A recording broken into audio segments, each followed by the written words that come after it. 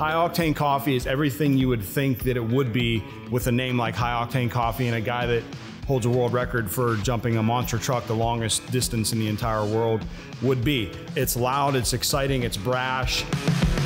Coming from monster trucks and racing cars, coffee played a big role in that.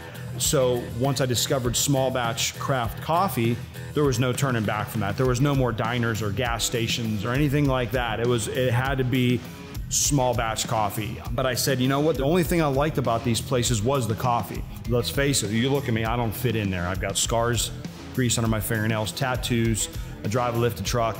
So let me create something for people looking for something different, people looking for something more upbeat, something that does for them exactly what coffee and caffeine does. It boosts you up. So why not have a coffee shop that does the same thing? We're trying to kind of find our own little niche in the coffee shop world, in the artisan coffee market. I'm trying to introduce artisan coffee to a totally different culture and a different demographic than would normally never step foot inside of a coffee shop. Guys with hot rods, motorcycles, people that race, and that's really a lot of the people that have really supported the brand and have really embraced what we're doing here with High Octane. We've come a long way in a short 2 years. So.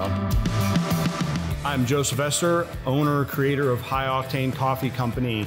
I'm also a professional race car driver, monster truck driver, and coffee roaster.